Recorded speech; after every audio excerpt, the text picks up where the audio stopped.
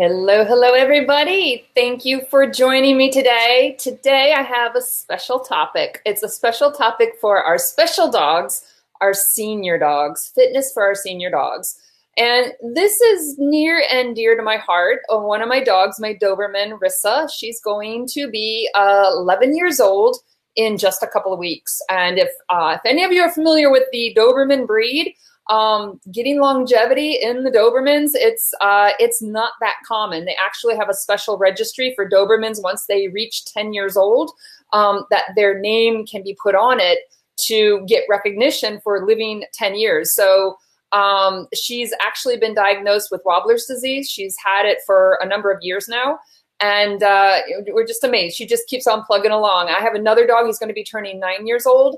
And, when you live with the senior dogs, there are special issues and special needs that come up. And so since I'm experiencing that, living that, having concern for my senior dogs, there are certain things that I wanted to help you guys remember and to think about. And even if you don't have a senior dog right now, hopefully you do have a dog that's going to live to be, a ripe old age and be around for a really long time. And these are, some of the things I'm going to be talking about specific to senior dogs can also apply to younger dogs, and especially if you have special needs and dogs that have physical limitations. And it's also good to know this, as your dog's aging, to be thinking about how to best prepare, and when you do encounter some of their special needs as they get older, what to be prepared for and how to deal with it. So thanks for joining me. And if you're just now hopping in, put a comment. Let me know. Do you live with a senior dog? Have you had senior dogs? What are some of the special needs that you have seen that they've needed? And I'd love to hear from you. If this is your first time, thank you for joining me. My name is Erica Bowling, and I am the owner and founder of Northeast Canine Conditioning. And I love helping people take their sport dogs and working dogs and helping them really reach peak performance. But, I love just spreading the word about canine fitness to everybody, just to help all of our dogs that are out there. So, Colleen, thank you for joining us. Conchetta, Michael, thank you for joining us. Let us know, do you have senior dogs? What are you dealing with the senior dogs? And, I actually wrote about this not too long ago. I sent it out. I had a short article and an email and a blog that I put out.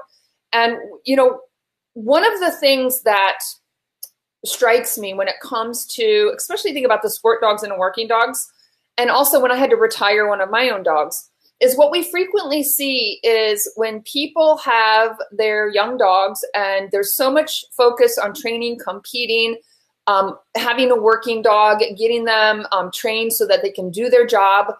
And then what typically happens, whether it's a sport dog or a working dog, it's not unusual when they get the age, to retire, that usually a lot of times people are thinking about the next up and coming dog for work or for competition. And what happens is once we retire a dog, maybe when we go training every weekend, maybe the older dog stays home, or maybe they come, but they do more, sitting around waiting while you're working the younger dog. And what I would like people to think about is humans through the aging process, it's very similar to what the dogs are experiencing. We start to see a decline in muscle tone. Our senses, our seeing, our sight, our hearing, our balance, as we get older, our senses, we're just not as sharp. When we think about humans, as you start, it's actually not when you get very old, we already start losing muscle tone unless you really keep up your exercise. Women especially, we start to, think about bone density and stuff like that. And with humans, there's tremendous benefits and value in your senior years as you're getting older, and not even in your senior years. When you're in your 30s and 40s, there's a difference. There's a difference in your body. There's a difference in your strength. But if you keep up with physical exercise, you can, I always feel like if there's anything that can slow down the aging process, that can, we can't, stay forever one age. And people are always trying to look for this magic formula, to delay the aging process and make it so we don't look so old. The magic ticket here is exercise and keeping fit and keeping active. And, you know, all you have to do, you've probably seen these on TV where you see the before and after pictures, and you see people in their 50s, 60s, and 70s, and you see these people that have kept up in the gym and they've kept physically fit and they kept active, and they've got, you know, sometimes you see them and their bodies are better than, you know, some of the 20-year-olds. And so, you know, it's this whole old saying, you know, you either use it or you lose it. And so I would argue in this case, you know, if you're going to exercise and have a fitness program for your dog, physically and mentally, I would say, you know, there can be more benefits for your senior dog to stay fit and active than the younger dog. They need it that much more, because they're losing they're losing these abilities that much more quickly as they're aging. And, you know, with a lot of these older dogs, as they're getting older, a lot of times, I know my last Doberman, he was about 78 pounds. And, you know, a lot of times when it gets to the point where you have to put them down, a lot of times it's a mobility issue that they just can't get around. They can't keep moving, or they're too big, and you can't carry them up and down 3 flights of stairs as they're aging because they can't get around. And so, you know, one of the key things here is keeping them fit and keeping them active, so you can keep them active as long as possible, so that they can stay mobile, so that, you know, they can go longer and be in less pain and have a more active life. So, so let me see. So yeah, exercise. And Marilyn says, you've had a lot of experience with senior dogs. Yeah. Doberman and Papillon. Yeah. Comment about your experiences. What kinds of things did you do? So, oh, we got Street Austin Clover here. Thank you for joining us. Yeah. What do you do for the senior dogs? So here's the thing, you know, exercise is good for most of our dogs. I mean, there are instances, depending on health conditions and stuff, where some exercises might not be good. You know, always get clearance with through a veterinarian to make sure that what you're doing is right for your dog. But in general, fitness and exercise and activity is going to be good. And so what do you do? So when you're in your 50s and 60s, right? When you're in your 50s and 60s and you're in the gym working out, you're not doing the same routine as you're doing when you're 22, right? And like right now, when I used to go boxing, say 4 years ago, I was boxing 4 days a week, sometimes 5 days a week. And you know what happened over time? My wrist started bothering me, my shoulders started bothering me, and now, like, I still can box, but I can't do it as frequently or as intense that many days in a row, but I can still do it, right? So when we think about what can we do with our dogs, well, yeah, we're going to keep them, if we can, keep them active, keep them mobile, but what are some of the special considerations that we have to have for those senior dogs? So, let me see if anybody else. Oh, thank you, Michael, for sharing. Yeah, you guys, normally I share the links right before I go live, but I didn't get a chance today. So feel free to invite people over. So I did throw a couple things here for just some of these are reminders, and some of these might be things that you hadn't really thought about. So, so one of the things I already mentioned was kind of limitations to mobility. And as dogs age, some of the conditions, we start to see more health issues. We start to see, you know, just more problem areas showing up. Also, we might see where some of their old injuries, where maybe they recovered from the injury, and then over time, we start to see the aches and the pains and stuff from an old injury. It's not uncommon you have an injury that sometimes that might be an area where arthritis starts to set in. A huge percentage of the dogs end up with osteoarthritis. We're even seeing them getting arthritis, you know, at a young age.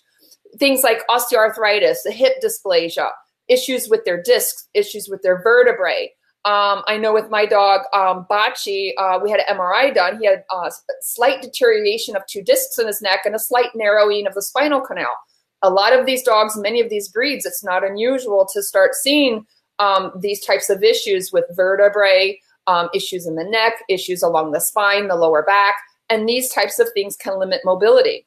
And so what we need to think about is supporting them when they need it at that time. And, you know, with my Doberman with Wobbler's disease, it started out with just a knuckling over of her front foot. And then it progressed to every occasional tripping. And then it progressed to falling over every now and then. And then we started to see it affecting her hind end, where it's almost like she doesn't even, it's almost like a paralysis. It's like the leg just kind of caves up underneath her. And so we've gone from her being able to be mobile completely on her own to using a harness to get in and out of the car. And as it started to deteriorate, instead of just getting out of the car, we then used the harness to help her. At first, it was going just down the steps. She could go up the steps okay, but not down the steps. And I would have the handle there in the harness ready to help if she needed it. But my philosophy was, you know, if she can do it on her own, encourage her to use. I don't want to have her overcompensate and rely on me too much. I don't want, the more that she relies on me, the more that I'm lifting her and that she's using me to assist her, she's not using those muscles. She's not using her body as much. So the approach that I've used with her is I only intervene when I have to. I only intervene if it's an issue of danger of her falling down the stairs, or, you know, keeping her from falling over.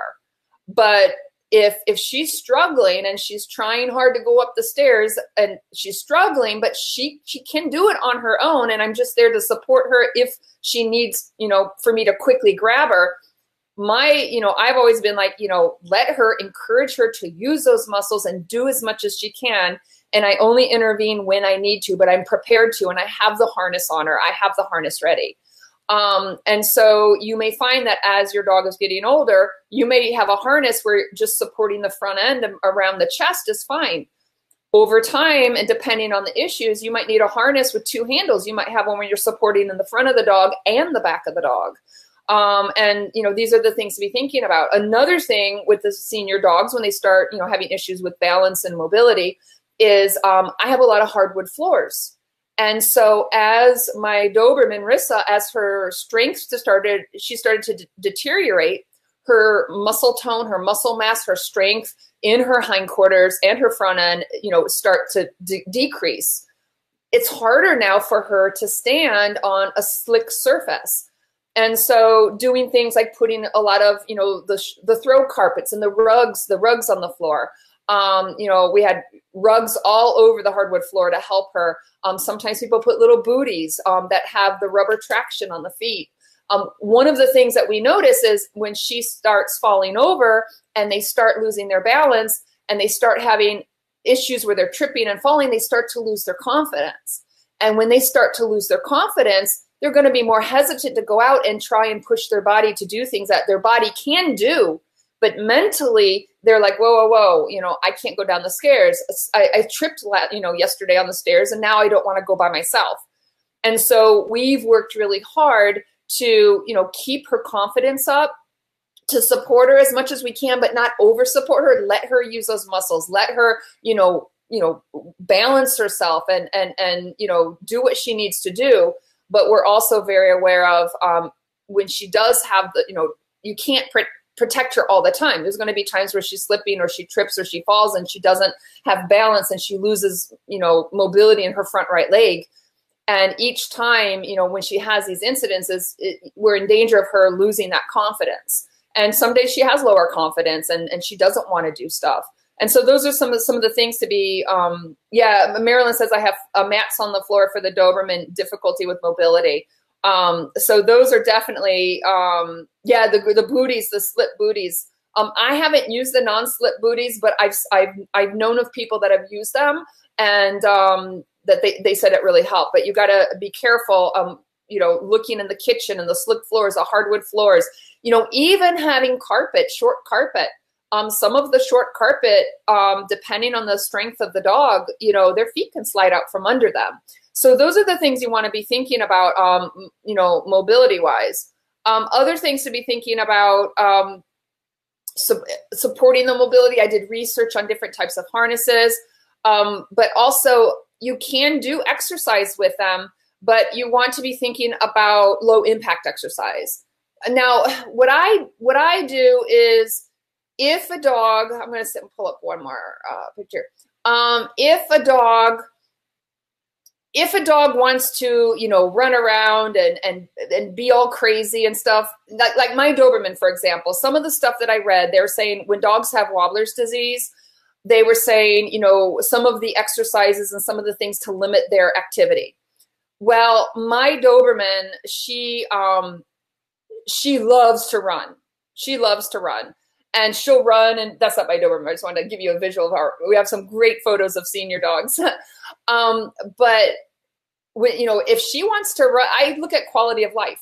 If she wants to run and she wants to, you know, I know she's going to be sore the next day. Maybe the next day she's not going to get around, but she's so happy and like she's just like smiling. And I'm like, you know what? If she wants to do this, I'm going to let her do it if it makes her feel happy. Now, if it gets to a point where if I think they're in pain and, you know, I'm like, okay, I'm not going to let them hurt themselves. But a lot of what I do is kind of let them go at their own pace. They kind of choose how much they want to exercise or if they want to run, if they don't want to run. So I do a lot of just kind of listening to my dog. I'm paying attention to my dog, but also helping to protect my dog if they're putting themselves in a situation where they might get hurt. But when it comes to exercise, I have a couple things that I do that I think have been helpful. Now, definitely there are dogs as they're getting older that they're fit and, you know, they could be 12 years old and, you know, running and jumping and be super active. But you just have to be aware of and limit some of that real high impact activity because, you know, it's harder on the body, it's harder on the joints. And so I'm not going to, if my dog is really fit and they're into it and they have the energy and they can do it, I'm going to let them run. They might jump around, but I'm not going to be jumping over, you know, like a French ring, or, you know, this real high hurdle. You know, I'm going to watch what they're doing. Another thing is lower impact or low impact exercises, soft surfaces. So if they are running around crazily, if they are, if there's a potential for them to fall, if they are doing low jumps, soft ground, you know, in the grass, not on hard surfaces is going to be helpful. Swimming, for most dogs, again, depending on the condition, there's going to be issues like when my dog has the iliopsoas, the pulled groin muscle. When his groin muscle, in that area, in the groin area, like I don't want to swim him because the swimming and the movement and the extension of the back legs when he's kicking and stuff, if he's sore in that area, that's going to aggravate it. So again, it's going to depend on your dog and the conditions and the situations. But in general, swimming is really, really good. And it takes off some, you know, that high impact and stress on the joints compared to, you know, jumping on land and running at high speeds and stuff on the ground or on the treadmill. Some of the things to think about when they're in the water is older dogs might not regulate their body temperature as well.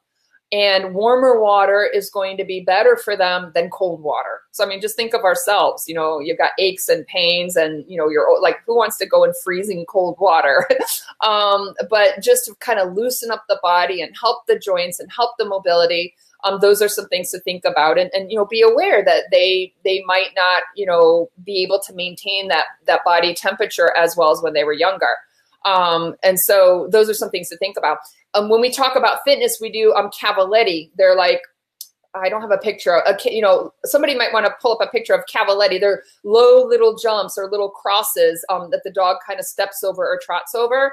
And I saw one person, this was a really neat suggestion, was when the dog is doing kind of body awareness and balance activities and they're stepping over things or trotting over things, is think about something that's softer and more forgiving if the dog hits it with their feet. So you can still do exercises on the equipment. You can still trot over the cavaletti. You can still do little jumps, you know, if your dog's up to it. But I really like the idea. They use like those noodles, those foam noodles that kids will use them in the swimming pool and stuff. And so, so if you think about if the dog's, you know, trotting over those foam noodles, if the dog loses its balance or trips or hits on it, it's not going to hurt them as if they're trotting over a ladder, you know, between the rungs of a ladder, or if they're balancing and trotting over, you know, pieces of, you know, going over 4x4s. So think about not just working them on softer surfaces, but if you are having them going over things, walking over things, through things, between things, just be aware that if they're older, they're losing their balance, or they're maybe not as much, their body awareness is not as good as they're aging. That might be an issue. So you might have a tendency of the dog that might, slip. They might hit things and knock things. And so thinking about how can you just protect them and, make it a softer blow if they're going to trip over something, or if you're going to have them stepping over things like a cavaletti. So those are some things to be thinking about. And for the cardio, another thing you want to think about is, I always talk about the importance of warm up and cool down. But when you talk about your senior dogs, the warm up is so much more important, because if you're older, you have old injuries and aches and pains, you know what it's like when you get out of bed and you got an achy back, or that shoulder you injured from a sports injury starts to bother you. As you get older, it just takes you longer to, get those joints going, to get more mobile, to get that synovial fluid between the joints, kind of just really helping you prepare for exercise. And so, there are a lot of people that still don't do any kind of warm up with their dogs. They'll have the dogs in the crates. They'll go out to the training field, and they get them straight out of the car, and they get them out and they start exercising them. And, with a senior dog, as with an aging dog, it's so, so very important that you actually give them that nice warm up activity, and start gradually. I like to start with a walk, a slow walk. You might do a fast walk. If your dog's up to it, you can do some slow trotting to get just get the body warmed up. I like to, when I think about how much of a warm up to do, I think about the heart rate. I want to start getting the heart rate up, a little bit of panting. I don't want them going overboard. With my dogs, I look at the redness in their ears. I want to see them starting to get a little bit pink, and just, give that body time to warm up, to work through some of the aches and pains. And, I've seen that with my dog Bocce. He has issues. Well, he'll do just kind of sporadic limping in the front leg. And the doctors and we think it's related to some of the issues in the neck. And I know that when I go to the gym and when my back is all stiff and achy, if I'm on the treadmill and I work out for about 20 minutes, I feel so much better. Like, I can come into the gym all crooked and bent over and in pain, and I've got herniated discs, because then I just start walking slowly, increasing, and my body starts to warm up. I start to loosen up those joints. And after 20, 30 minutes, I'm like a completely different person. And one day, you have to know what the problem is with your dog. Why is your dog limping? What's the issue? But there was one time where I got Bocce out of the car, and he was fine at home, and I had him loose off leash on the field, and he had a limp. And I was like, okay, where's this limp coming from? Like, you were just fine. You were in the car. I have a ramp. That's another thing, is I use a ramp, especially if you have an SUV. You can get these really nice ramps. Some of them are collapsible, or they fold within each other. And I use a ramp with my dogs to come in and out of the car, so you're taking off all that impact when they're jumping down out of the back of the car. And it helps when they start to have mobility issues. You can kind of help them with the harness. Instead of lifting them into the car, they can walk up the ramp, and you can support them. So what happened was, we got to the park, and he was fine at home. He was fine in the car. I get him out of the car, and he's limping. I'm like, all right, let me just work him through this, because I know how I get sometimes when I'm all achy. And so I just let him take it easy, and I just gave him time to warm up. He on his own, he walked and he trotted around the field. And after about 10, 15 minutes, I noticed that the limp started to disappear. Now, again, it depends on what your issue is with your dog, and check with your vet. There might be an instance where if they're limping, you don't want to be working that dog out. But for him, and I know his issues, I'm like, you know what? I think some of these aches and pains, he just needs to loosen up.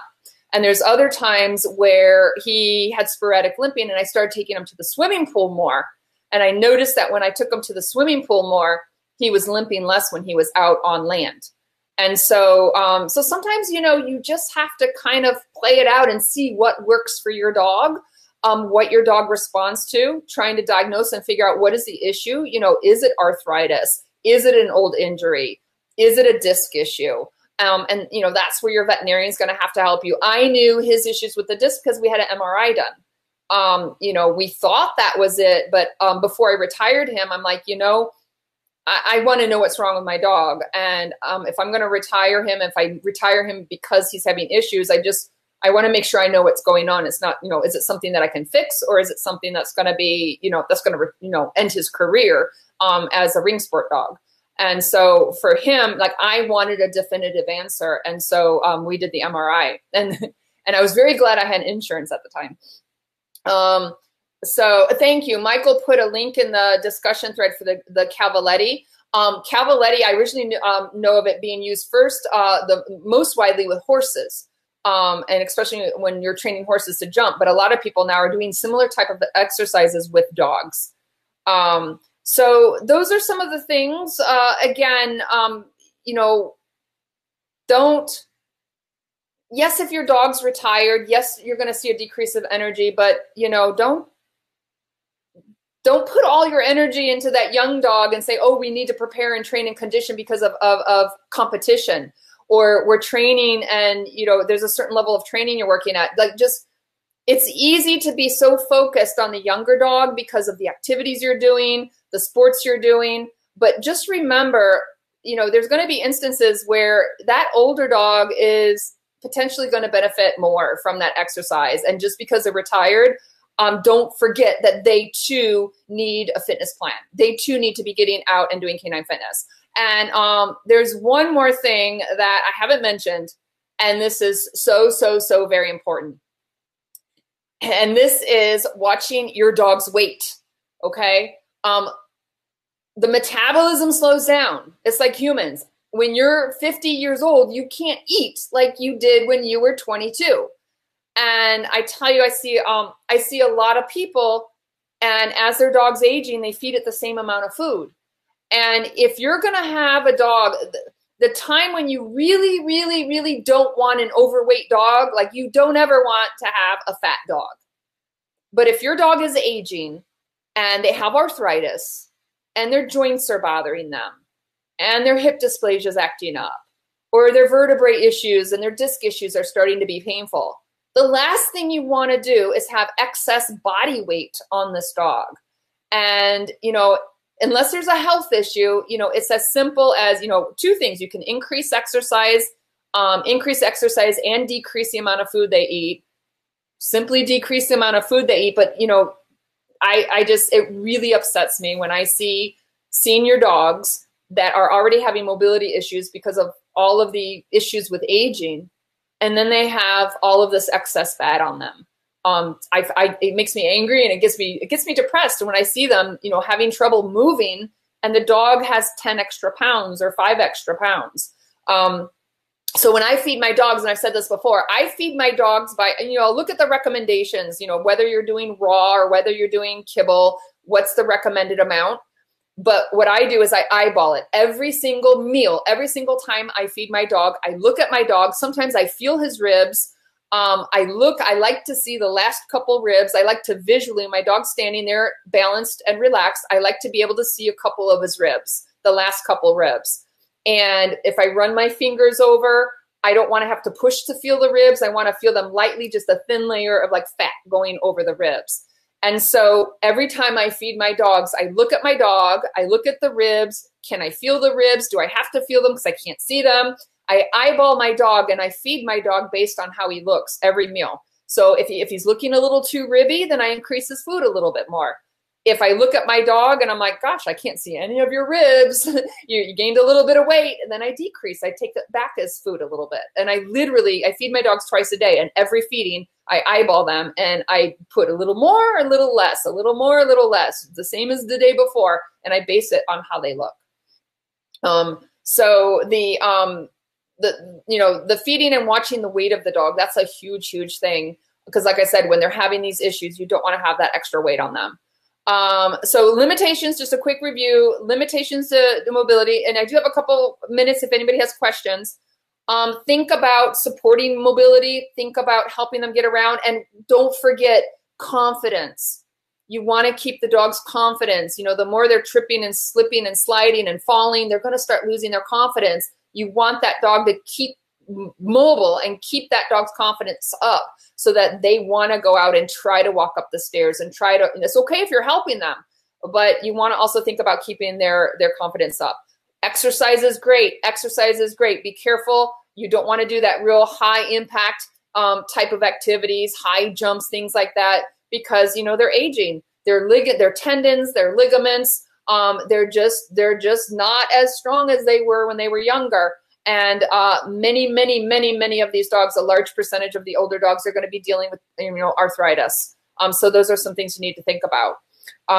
So if you have any questions, let me know. And I also, if you guys have not taken, if you want to know more about the components of having a fit dog, we talked a little bit about exercise and weight, but I mean, just in the realm of exercise, there's so many things to consider. There's exercises for body awareness, exercises for strength, exercises for cardio, exercises for flexibility. So if you want to do like a short little self-assessment and kind of get a sense of what are all the different pieces you need to think about, and what are the ones that you feel comfortable with, and maybe areas you didn't know that maybe you need to know about, I have the Canine Fitness Quiz. It's the letter K, the number 9, caninefitnessquiz.com. And it's just a really short quiz, but it's not like a formal assessment, but a short quiz, a little self-assessment to look at the different components and the things that are involved in building a fitness program for a dog. And when you do this, think about your own dogs and think about where are you strong, and where we all are going to have areas we're good at, and there's going to be areas we're not so good at. Like for my dogs, I'm really good at keeping up with different cardio activities. Where do I get a little bit of slack on? I definitely can spend more time on stretching. Should be doing more massage, and my older dog, I need to do more strength training. It's tough sometimes because if he's limping, and, you know, I'm going to have limitations. But take the Canine Fitness Quiz, look at the different components, think about where do you feel strong in that area, where are areas you feel like, gosh, I need to know more about, and also think about within those areas and those questions, how are you doing with your own dogs? And where are some areas that maybe you're ignoring, because we want to keep a balanced program. So again, it's K9, the letter K, the number 9, fitnessquiz.com, if you want to take that.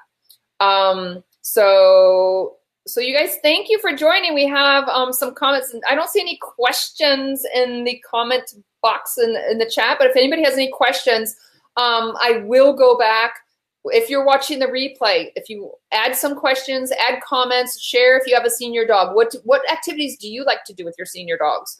And check that out. But like I said, I think a lot of it is, Cody, thank you for joining us. Louise, thank you for joining us. Colleen said definitely dealing with a 13-year-old Malamute. Things do need to get creative. So yeah, we have to get creative, you guys. Thank you so much, Marilyn, for joining us also. Alora, thank you. Oh, I see a question. Oh, at what time do you transfer to senior dog food? That's a good question. You know, it's totally, I haven't switched foods on my senior dogs.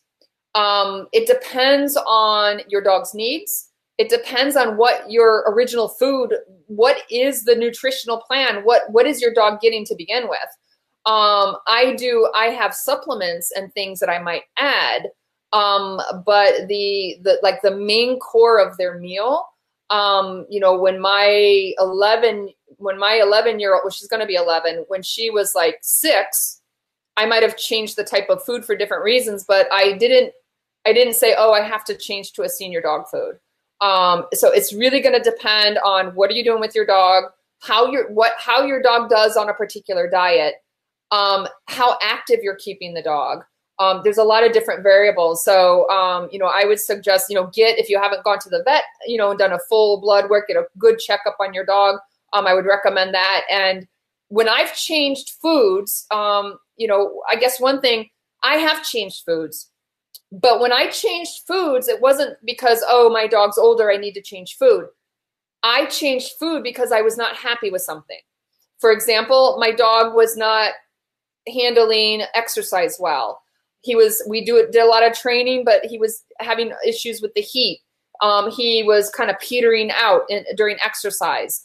And I took him to the vet. We ran tests. It was, I talked with the veterinarian and we said, okay, we want to increase the dog food that's going to meet his needs, because the kind I was feeding wasn't meeting all of the needs and the demands of the work I was doing. So when I changed food, it was because of the activity, and I wasn't seeing, say, the performance that I thought my dog should be having.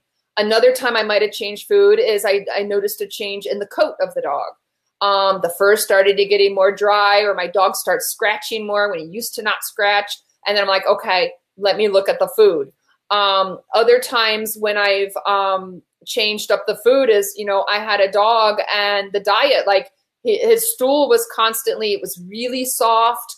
And I just couldn't get, no matter what I did and whatever I added to the food, and we did all the veterinary checkup, I just could not get good stool. It was always just, either not necessarily diarrhea, but, it wasn't normal. For weeks and weeks and weeks, the dog should not have stool like that. And so I switched foods a couple times, and I basically changed food until I saw that my dog was responding well to it. So it's going to depend on what your original, what is your dog getting right now? Is it sufficient, or is there something more that the dog needs? And a lot depends on the activity that you're doing with the dog, and just the day-to-day demands of what the dog needs. So it's really, I don't think you can say that there's a particular age or that, oh, you have to change your dog food. But that's a good question. But I would think about, well, do you think you need to change the dog food? Why do you think that? Is it just because, oh, my dog is 1 year older, I need to change the dog food? But I would dig a little bit more deeply to think about, why is there a need? Do you feel there's a need to change the food? But that's a good question. I'm looking to see if there's any other, what are my thoughts about CBD oil for dogs in general? Another great question. Let me see if I can get that question to show up.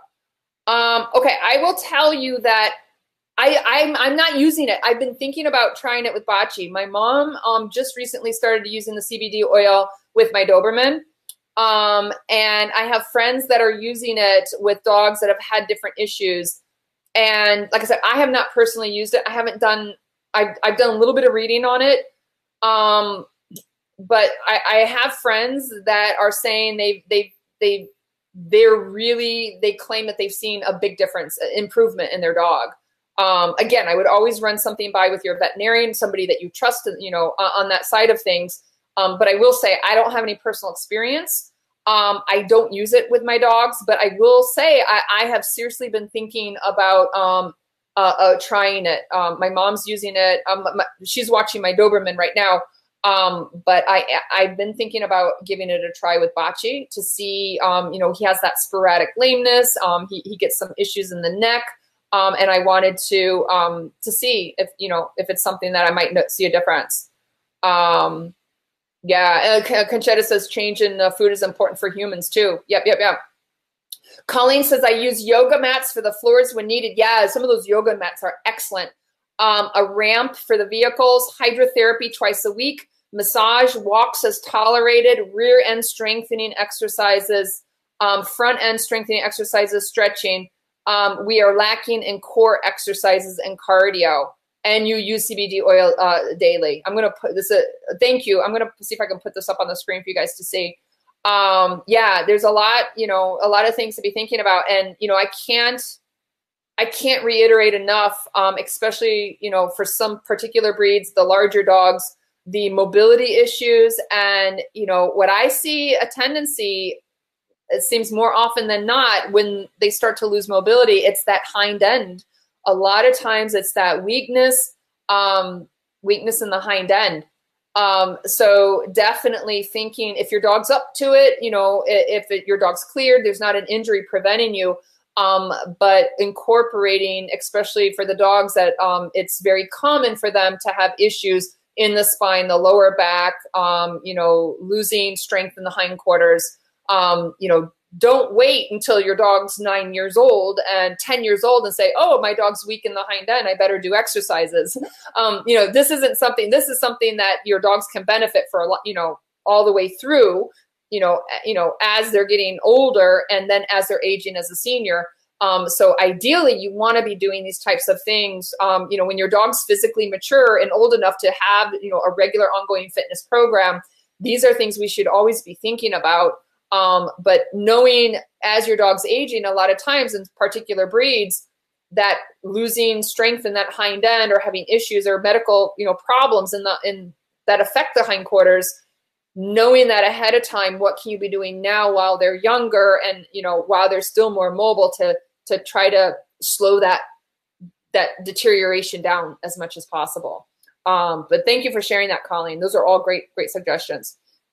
Marilyn says, do you use acupuncture or cold laser? I have used the laser with Bachi. We've done the cold laser with him. We've done it with the physical therapist, and we've done it when we've had his injuries. With the acupuncture, I have, again, this is just kind of, I don't have medical reports and citations to give you. But I have read and I've heard from a number of people things like, for example, with the Wobbler's disease and some of the neurological issues, I've heard some people say that the acupuncture that they've seen for some dogs, that it's made a big difference. Some of the things I've read with the acupuncture, for example, it might help improve the dog. I mean, it's not like it's not going to fix a problem, but it kind of can help minimize some of the symptoms that you're seeing. But I did read, I was looking at stuff around acupuncture and Wobbler's disease and different things. And some of the stuff that I was reading is in some instances where people saw that it was helping their dog, it was something that they had to kind of do on a continuous basis. It wasn't like they just went in, depending on the issue of the dog. But like I said, I was reading up on some of the stuff with Wobbler's disease and some of the stuff with the aging dogs and neurological stuff, that it was kind of like, it wasn't like you would just go in 1 month and be doing acupuncture and then, oh, my dog's feeling better, and then you're done. It was kind of stuff that periodically the dog keeps coming in. And we did talk to our vet about it and the vet did recommend it for my dog Rissa, who has Wobbler's disease. So if any of you have experiences, with the CBD oil, if you have experience with acupuncture, and different types of, alternative ways to deal with some of the common issues we see, please share your comments, share your experiences. If you have any articles or websites or good informational readings or videos, please put those down too, because there's so many different things and different approaches that people will go the non-traditional or non-medical route. Sometimes when they've tried different things and things just aren't working, and they explore some of the non-traditional areas. And it would be great just to hear people's opinions and experiences. Conchetta says slowing down the deterioration process is possible through exercise and the strength training. Yeah. And diet is huge. And having them get the nutritional needs that they need. That's also important. So one of the things when I talk about canine fitness is, if you've got that great fitness program and you're not seeing the outcome that you think you should have, one of the things you need to look at most definitely is the diet of your dog, because you can have an amazing fitness program, but if you're not keeping up with the nutritional needs of the dog, like everything can go to waste if the dog's not getting the nutritional needs that they need, that is going to, be required to sustain the quality of life. So yes, the CZ loop, I've had people recommend it for the Wobbler's disease. I don't think I've talked to somebody who's personally used it. And you said you're trying acupuncture. So yes, if you're doing any of these types of things, please just keep us posted. Let us know your experience. And I would love if anybody has any scientific type of reports or papers or things to show kind of if there's any science or studies to support one way or the other, but also just hearing people's different personal experiences, because sometimes people are just desperate. They're trying to find something to, alleviate pain in their dogs, to help with mobility. They've tried all the traditional routes. Things aren't successful. And a lot of times people don't even know that there are other alternatives out there. Some people don't know, for example, you've got pressure, you've got the acupuncture. You've got some people, I mean, there's still people that like weren't aware of how common some of the canine massage is. I know people, I've talked to a number of people where their dogs were injured and they didn't realize that there were veterinarians that specialized in sports injuries that were specific to sports. And they're like, oh, I didn't even know, you know, I just went to my regular vet down the road. So the more that you guys share, if you do some alternative routes, just so that people know something they might want to research or know of other options, especially if they've tried everything else and they're just not getting the outcome and the results that they wanted. So Marilyn said, acupuncture with electric trim helped your dog who was a stroke survivor. He lived 5 years after a massive stroke and only lost mobility near the end of life. Wow. How old did he live to be, Marilyn? Wow, and added 5 years with the massive stroke. Yeah, I'm curious how long he lived. What kind of dog was it too? That would be interesting. So yeah, so it's an important topic, and like I said, you might not have a senior dog right now, but hopefully your dog, you will have one down the road. And like I said, it's not a matter of waiting until your dog gets old and now all of a sudden let's start paying attention. Strength training and hindquarter, you know, strength and body awareness, muscle tone and building cardio. These are things we should be doing anyways, but especially as your dog gets older, when you retire your dog, don't forget about these needs. They have these needs too. Just because they're aging, don't just, you know, retire them where their physical activity, you make it just a fraction of what they used to do when they were competing. Colleen said, I'm using the ZZ Loop on your 10-year-old that fractured her pelvis with the iliopsoas issues. Wow. Yeah. A fractured pelvis. Ouch. Yeah, let us know how that's going. Here we go. So Marilyn says, Papillon had a stroke at 10 years old. So yeah. So, you know, our senior dogs are special. They're special, and, you know, we want to do everything we can to help them. And, you know, we want to keep them mobile. We want to keep their confidence. We want to, you know, keep that quality of life as long as we can, and enjoy our time, you know, every minute we have with them. So, so thank you everybody so much for joining me. Again, my name is Erica Bowling. This is Northeast Canine Conditioning. On my Facebook business page, you will find me every Friday, 8:30 p.m. Eastern Time.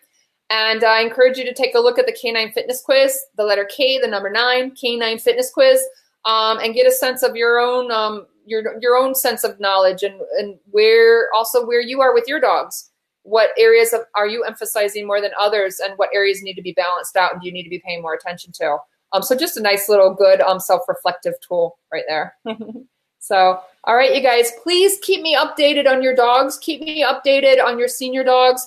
If you're trying different things to help them out, come back and give us updates. I get notifications when people add comments. I'd love to hear from you, and feel free to share videos and photos. And again, if you have any great resources, articles, videos, you know, traditional methods, non-traditional ways of dealing with the aging process, would love to hear your experiences. So thank you so much. Again, 8:30 p.m.